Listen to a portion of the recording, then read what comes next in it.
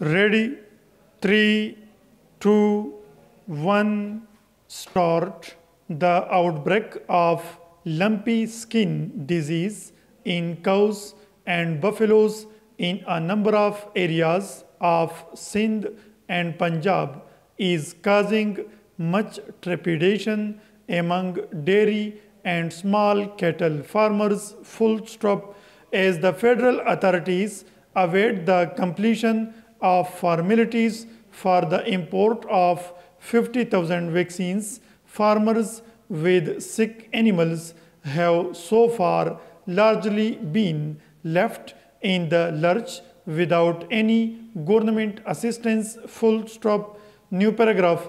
So far, around 67 cattle heads have died, while between 18,000 and 20,000 are said to be affected by LSD in Sindh, with more than 15,000 cases in Karachi alone. Full stop.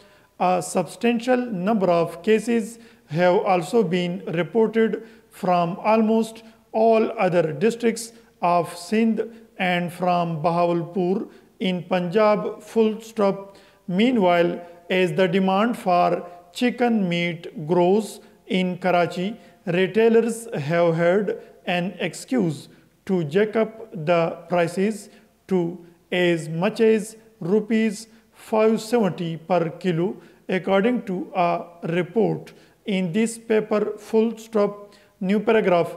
Though news reports published earlier in the week quoted cattle farmers in Hyderabad as saying that they had not received any guidance from the local veterinary centers run by the livestock department, the matter was taken up by the National Assembly's Standing Committee on National Food Security and Research on Wednesday. Full stop. The meeting decided to set up response centers in the affected areas and launch a robust awareness campaign for farmers and the general public. Full stop.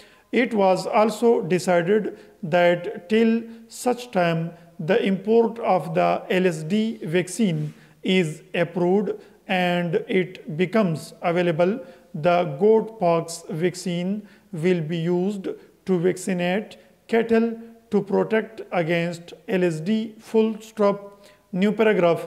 The use of the goat pox vaccine has been approved by the Animal Husbandry Commissioner, as it is also said to be effective against LSD. Full stop. However, detailed guidelines for the treatment and management of sick animals have yet to be issued by the federal task force constituted to control the situation. Full stop.